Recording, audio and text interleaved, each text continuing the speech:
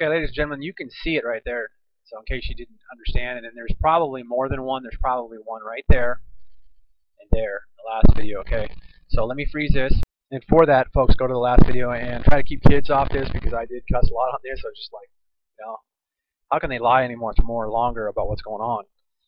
And then, folks, on this, what's getting really interesting is the Amber Alerts, which we're always proud of. But what is really going on, because there could be parents wanting their kids to be somewhere safe or something like that, and then arguing between spouses or something. So I've got a hell of a lot of Amber Alerts. And then what the goofy thing is how they match up when I flip over and go to Hazmat. So basically, it's just factual data, folks. Sure looks a lot of matching. That's all Hazmat flopping, right? You can go to every little incident and stuff like that, and they got some guy in Colorado they're looking for, and so forth and so on. So, you know, if you want to be the super duper citizen cop, I guess go out and put your life in danger for who the hell knows who, because it looks like a bunch of families are squabbling about which way or where the hell they should be at with the kids and stuff, because everybody kind of knows something's going on. There's definitely something going on with the sun. Okay, so a lot of this stuff here matches up too damn good. Okay. And yeah, they'll have description or so forth and so on and so on. You know, most Americans don't call the cops. They take care of business themselves. So next up, we just pop into Nehemiah, and I think it's pretty much either last night or what I saw last night. And you can go to NASA's site, ladies and gentlemen. You go to Photo Gallery, and you go around looking around in there, and they will show you, oh, wow, we got it extra good. And ladies and gentlemen, that is a hologram from up at the sun. Okay, the sun's hella far away. We're at a closeness of all time. But you just saw we had that remnant just like a goddamn photograph. It's so goddamn clear down there, okay? And then, yes, that's the objects that are out in front of the supergiants, and that is Proximity. And go to the video, 2 previous videos, folks. The one just before this one today and the first one from today. That basically was having trouble last night because it got some audio messed up and so forth and so on. And pretty much everybody in the country, pretty much everybody watching, they know M45's out there. And you've seen that remnant. It just came by again. Now, that is actually a hologram, ladies and gentlemen, from up at the sun. Okay? It gets basically just like a hand puppet in a tent when you're a kid. And the sun's real flipping hot. And it's a magnifying glass. And then I love the speed that they have this going at and so forth and so on.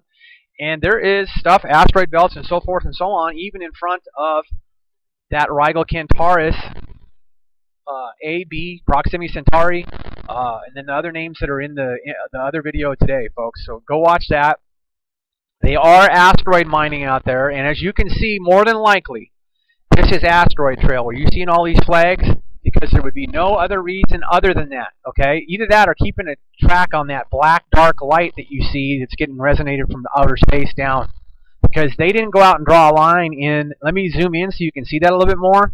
I think I can get that on here.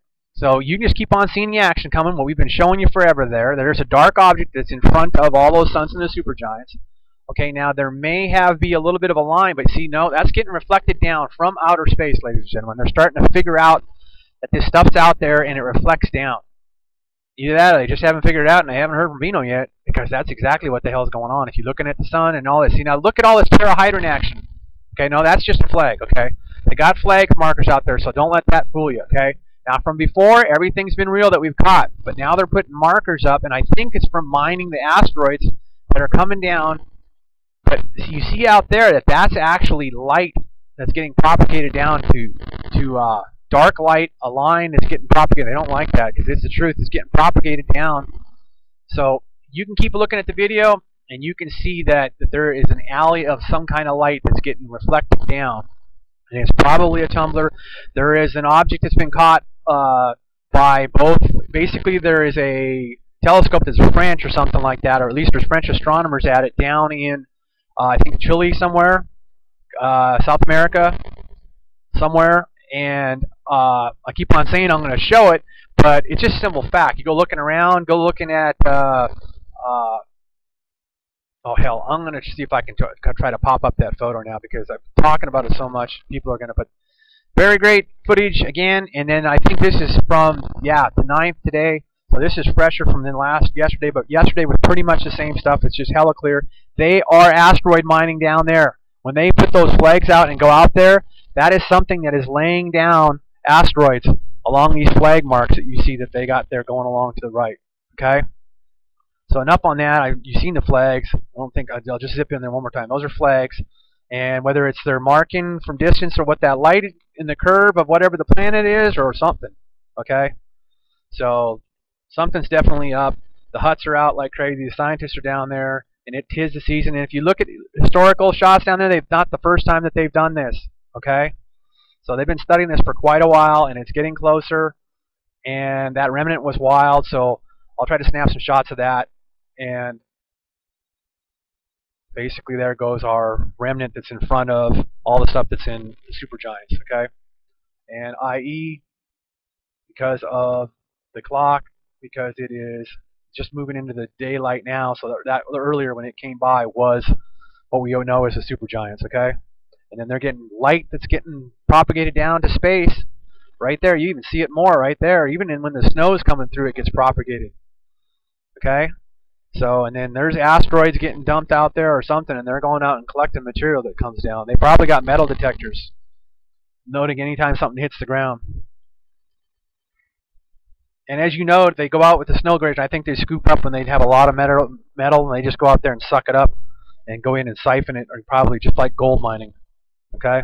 So, it's all going on down there. Now, the sun, LASCO 3, they're even taking the arm off the shot. Okay, I think I even have it live. Let me go to LASCO 2. Okay, so here's LASCO 2, and they don't even have the arm up on LASCO 2, so you can see the remnant and the volcano on it. Either that, or we have more than one remnant, but you can get a good size of idea how big that remnant is that I've showed you before in photos.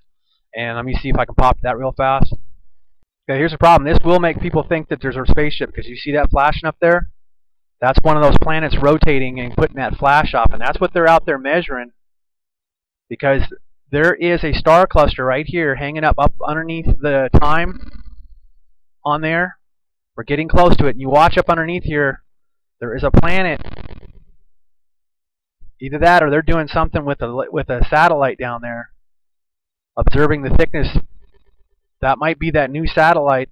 They had a jet plane that used to go out of the Skunk Works down in the desert between Cali and Nevada. When you go to Vegas, the Skunk Works is out there, and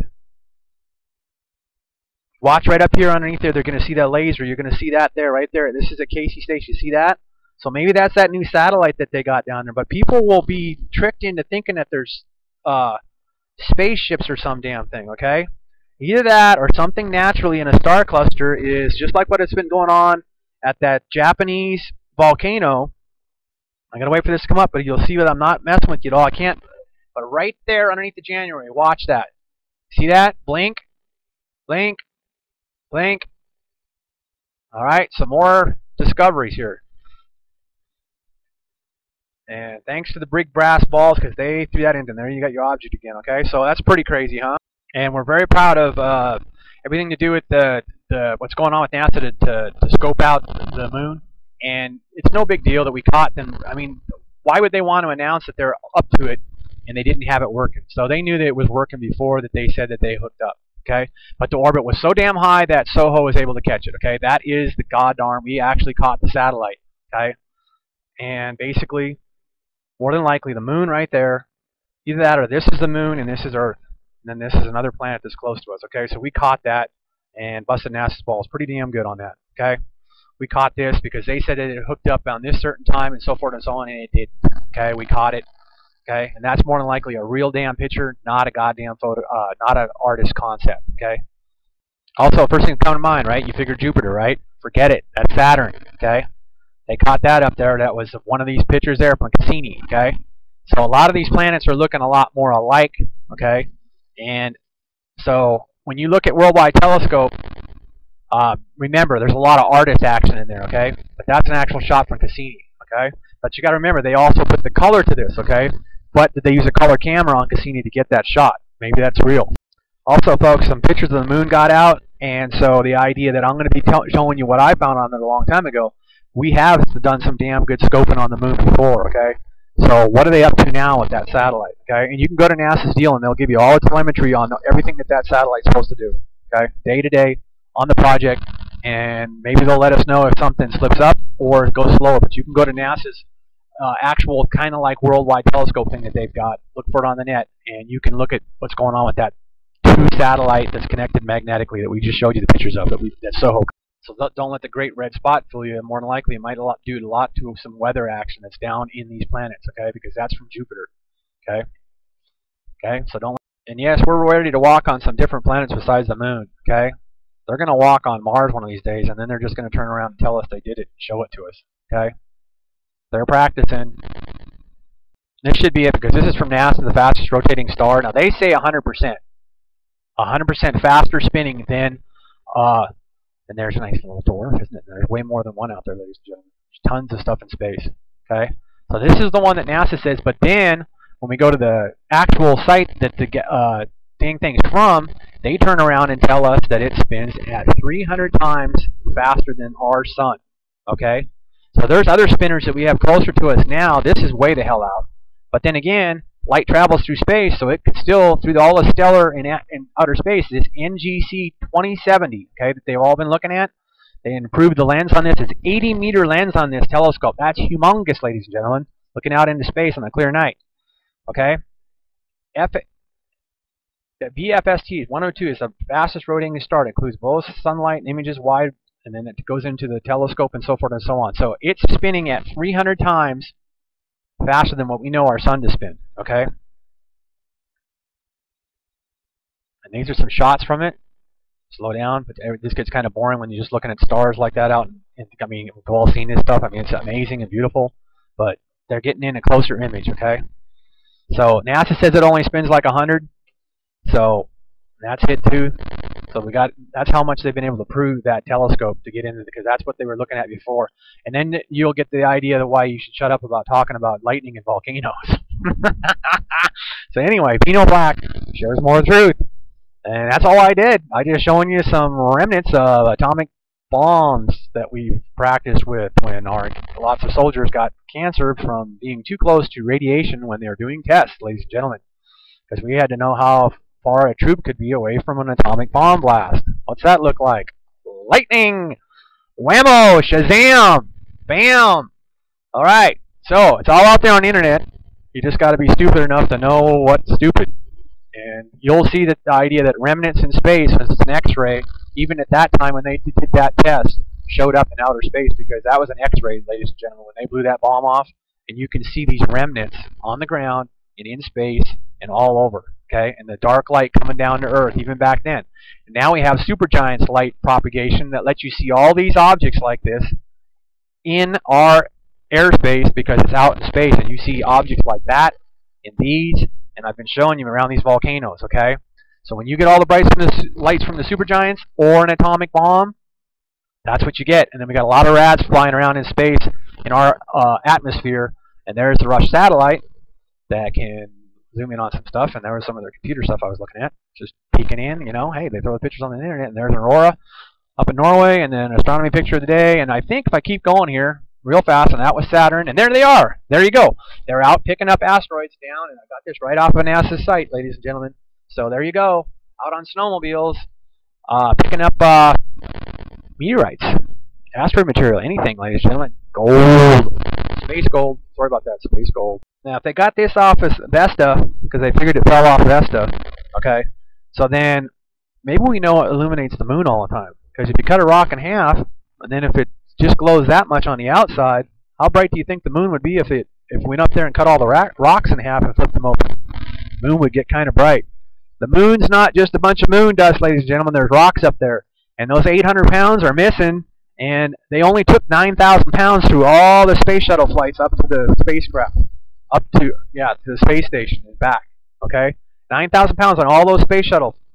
They keep the weight down all the time, folks, on what they carry up, 9,000 pounds. And they told us on the Apollo missions they brought 800 pounds of rocks back, and they're missing magically. So what the hell's going on with that? I don't know. Go ask Kennedy. Oh, that's right. He's dead.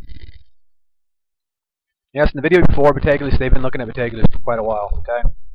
It's huge. 9 to 10 times bigger than the sun. Look at that. 10 math. Yes, playing in space is very easy. There's one of our heroes, okay?